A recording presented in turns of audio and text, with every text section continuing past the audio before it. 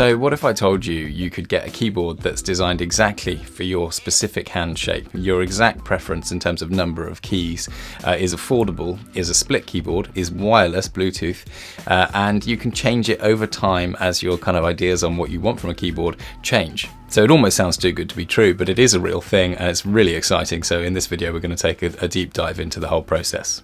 So this whole concept is probably the most significant kind of thing I've seen in terms of keyboard ergonomics, purely because it's so personal to you. You know, it's exactly the keyboard that fits your hands, and that's really something. And the real icing on the cake is just how easy it is to iterate these things over time. Because obviously, you know, as you work with these custom keyboards, you know, you want to make changes to them. You might want to think, oh, add a key or take a key away, you know, tweak things a little bit as you start to work with the keyboard. And you only get to do that once you've used them for some time. You know, only then do you kind of see where you want to make those changes. So the ability to make changes over a period of time, you don't have to think, okay, this is it, it's so expensive, I've got to like jump in and live with this forever. That's not the case at all with this. So if you're new to this channel, over the last few years, I've gone down this kind of rabbit hole of exploring ergonomic keyboards. I've looked at kind of a whole range of different options and kind of ended up at this point here. And that really sums up my kind of interest in optimizing day-to-day workflows, which is what this channel is really all about.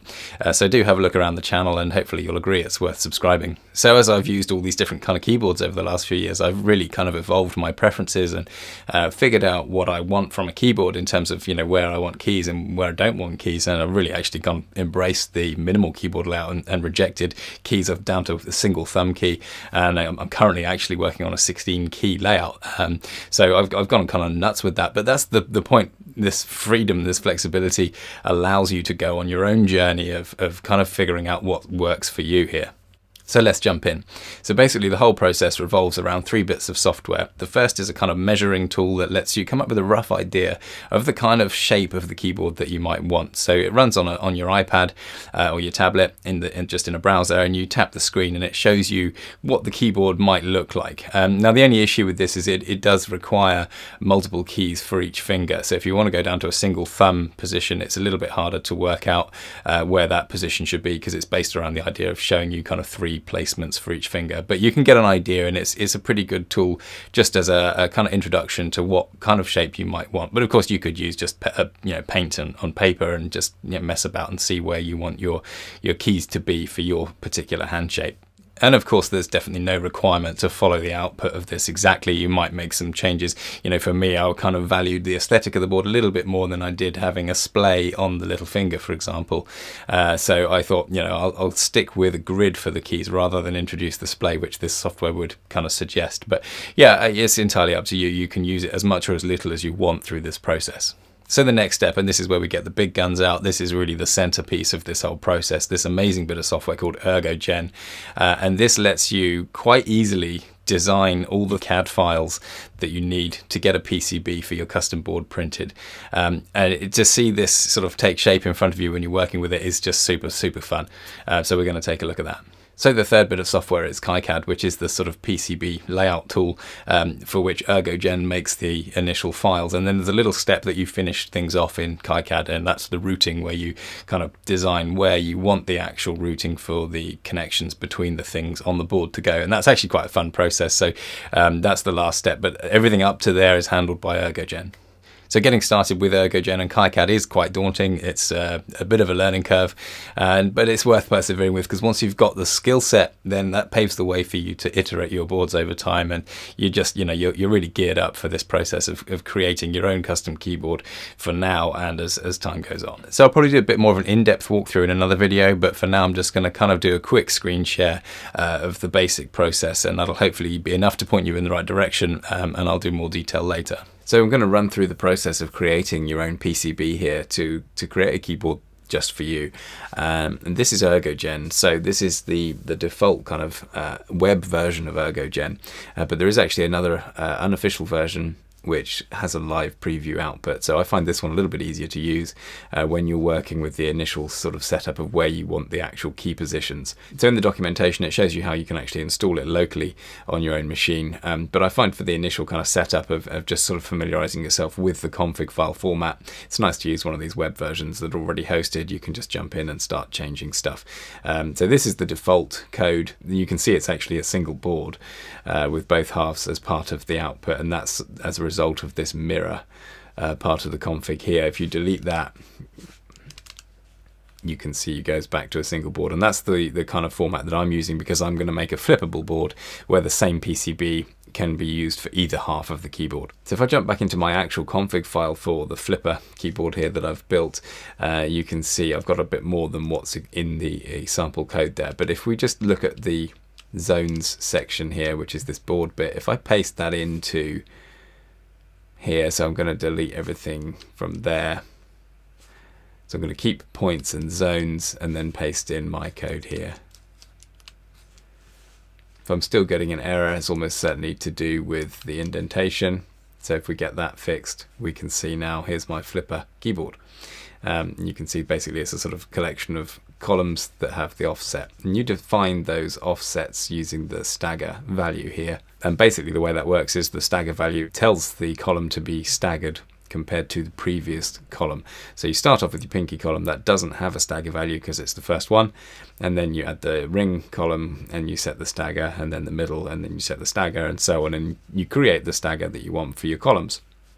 If you wanted a separate thumb cluster, you would actually define a new zone at the zone level. So I've just got one single board zone here defined, and that's all of these columns, because I'm actually using my thumb key as part of the inner far column. And of course I'm only using a single thumb key. If you wanted to make a little fan of thumb keys, you would use another zone and define those as part of that. So once you're happy with the actual layout of your keyboard, you can then move into the version of Ergogen that you install on your own machine. So you make sure you've got Node installed and so on, install that, and then you're looking at an installation that looks a bit like this on your machine, and you can add a config file and start off with the code from the web view, and then obviously start adding in all the other bits that you need, and that's mainly references to the footprints and definitions for your outlines. So if we jump down here, we can see this outlines section. We're exporting 3 outlines, and then if you look at the PCBs section, you can see that's referencing the cutout outline that we use here. So you sort of define any outlines, and then if you want to use those in the PCB export, you can reference them here. And then we're adding the footprints to the PCB here.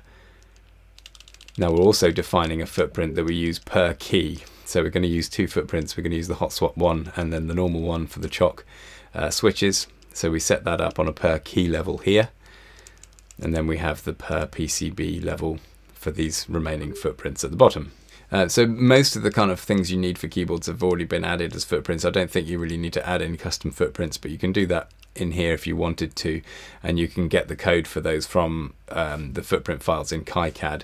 But basically most stuff is already here, or if not in the main repository for Ergogen, in one of the other people's branches. You know, people add their own footprints all the time to their own branches, so you can grab them from there. And then you have to define the connections for the nets. So that's basically, you just use these values to connect everything up. So obviously GND and RST represent pins on the controller footprint, and that's how we then know that these things should be connected to those. So once you're happy with your config file, you can start building it, and obviously this is the point where you're going to have to do probably a bit of trial and error. So if we jump back to the command line here, we can build it with a command like this. So we're just literally calling this file and then supplying it with the name of the config file. And when you do that, you get this little output here. And then if you jump into the Finder, you can see in the output folder, we've got this file which has been generated. So that's our main PCB file. So to get that to work, you have to kind of make a placeholder project in KiCad. So if we do File New Project in KiCad, and then you can kind of just add a new project placeholder in the Ergogen folder or anywhere else really. So we can see we've got that there. And then what you want to do is drop your new KiCad file into that project folder. And you can see it there, and double click it, and then that opens that in PCB New, and that's how you actually edit the file itself. So you can see we're almost there, almost looking like we've got a full PCB here. The only thing that's missing is the connections between the components. So you can see these white lines that are just straight lines. That's based on the net. So that was where we defined the connections for the net values, and that shows us which bit needs to connect to which, and we can do that using the routing tool. So using this tool here, we get to see one side of the PCB at a time. We can see the front or the back. So if we stick to the front, we can then start drawing our connections. So single click on one, and it tells you where it needs to go. It grays out everything else, tells you which thing it needs to connect to, and it's this red one over here.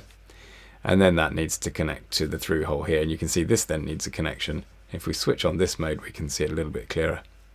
So we could just jump straight across and connect that up. And now you can see this red line is going to a pad that's on the other side of the PCB here. So we've got this sort of white line that goes from here to nowhere.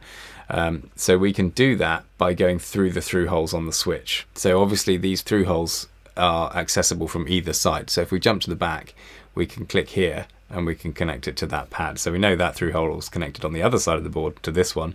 So from here, then we can use the pad that's on this side. Obviously the pads are only connectable on the side that they're on, whereas the through holes connect right through.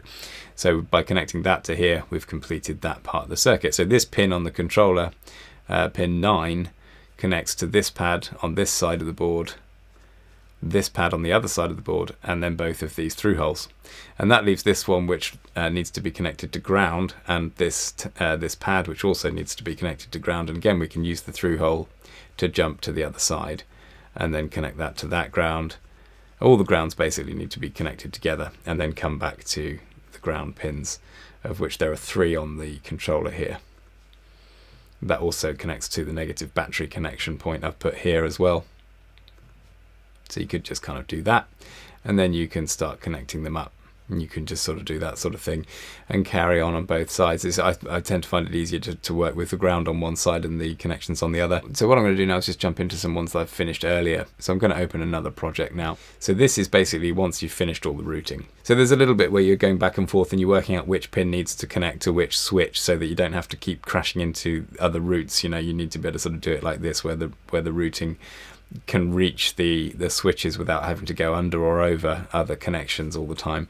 You can do that with the vias, but obviously it gets really complicated, so you want to try and minimize that. So there's a little bit of back and forth where you decide which switch connects to which pin, and that's where you define those connections in your config file by setting the values in the column net values for each of the points on the keyboard. So each of these switches references a pin on the controller, and that's how that net is designed. So once it's at this level, you could actually just export this and upload it straight away to the PCB manufacturer, but it's nice to put a bit of polish on it, and we can use some plugins in KiCad to make this look a little bit nicer. So there's a teardrops plugin which I've installed here, and that basically just rounds these connections to the through holes. So if I jump back to the version where I've actually got that done, we can zoom in, we can see how that works. So you can see whenever there's a connection to a through hole, we get this nice rounding teardrop effect. But what would make it look even nicer is to round off some of these tracks as well. So there's a plugin for that, which you can see here. We've got this round the tracks option from the plugin that I'm using there.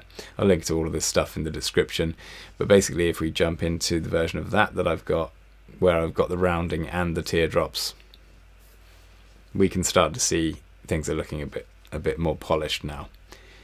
So to upload that to a PCB printer, you just need to do plot, generate the drill files, and then run the plot.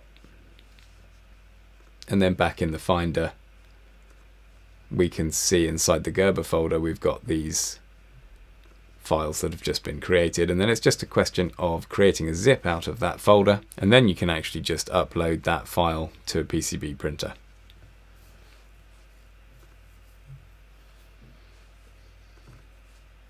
And it's as simple as that.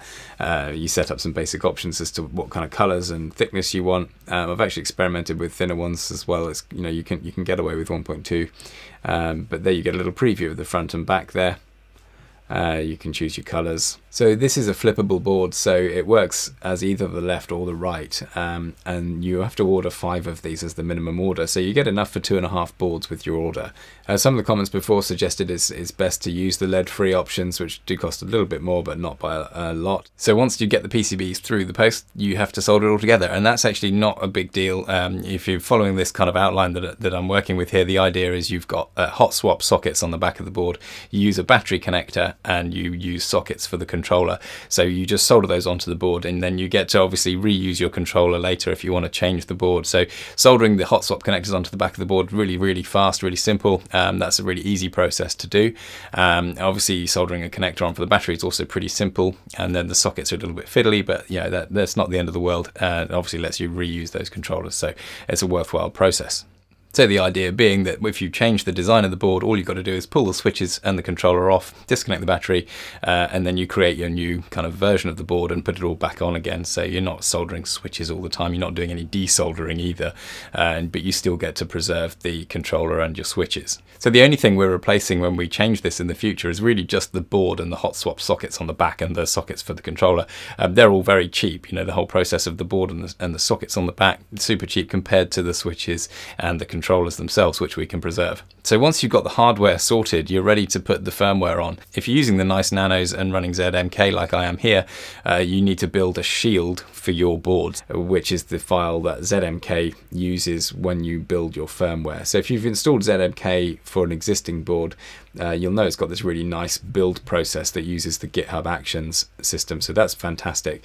So once you've done that, you actually can then turn that into your own custom shield. So it explains quite nicely here, if you're working with this GitHub Actions approach to building the firmware, the way you deal with shields is slightly different. You're not actually adding them into an app directory, you're putting them into the config directory in your GitHub project. So it just tells you to replace app with config wherever you see it here. So if I jump into my GitHub project here, I can show you how that looks. So you can see basically you've just got this single config file when you're using this GitHub approach. If we look in there, you can see that's basically the sort of format that you do to add the shield. So I kind of just copied these and renamed them accordingly from one of the default ones, and you can kind of do the same thing to do this. So the key one is this DTSI file, and that's where you actually decide on your layout that you will then sort of map the ZMK config to the actual switch positions on your board. So you're kind of connecting the position of the keys to the pins that you've used in your net. So you decide which pin corresponds to which switch basically here, and that needs to match the net that you built in KiCad. So you create a kind of array of positions here, and then numerically from left to right you define these. Now because it's a flippable board, obviously you're not doing all of these, you only go up to half. So basically, because we're working with these small boards, we're not using an actual matrix. So the matrix is actually just as far as ZMK is concerned, it's a single row keyboard with 26 columns.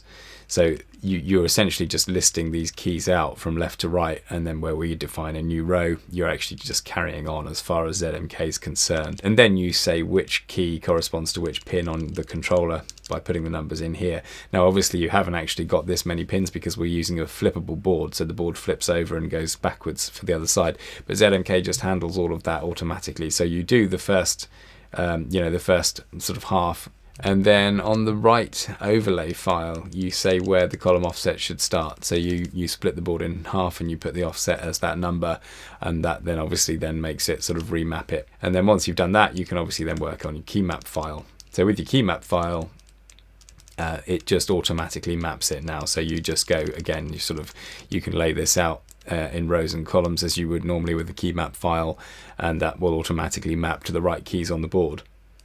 And then obviously using the ZMK build process, all you do is commit this back to your GitHub. So this is the GitHub project. So once you've committed it, you can jump into actions and you can see the latest action that's been run. Scroll down to the bottom there, and you can download this firmware file. And then you just put the keyboard into bootloader mode by double resetting. So clicking the reset button on these boards where we've actually got a special switch for the reset button, you can double click it. That puts the board into the bootloader mode, and you just drop this file from the computer onto the board, and that's enough to flash it. And you only need to do that on your left half. Once you've done it initially on both halves, you can change the key map quite easily just by changing the left half. You only have to flash the left half. It's only the sort of top level config that you need to do initially on both halves, obviously. So I've done this twice so far. The first one was this one that I called the flipper. It looks a little bit like a flipper, and obviously it's a reversible board, so yeah, it seemed appropriate. And then the next one I did was the card, which is this kind of super minimal credit card sized keyboard. And the next one I do after that will be this ultra minimal, super small one that will work with my 16 key layout. But of course it's fiddling with these designs that lets the layout evolve, and you can kind of keep up with your layout in the hardware as well, which is fantastic. So as I mentioned earlier, Ergogen lets you actually create 3D models to generate cases for these things as well. I haven't done that yet, but that's kind of a whole extra area of fun that you can have when you're using Ergogen. So let me know in the comments below if you've done this, or you are excited about doing it now you've seen the video, or if there's anything I missed and you'd like me to look at it in a bit more detail in another video. I can definitely try and do that. So thanks for watching, and I hope you enjoy the rest of your day.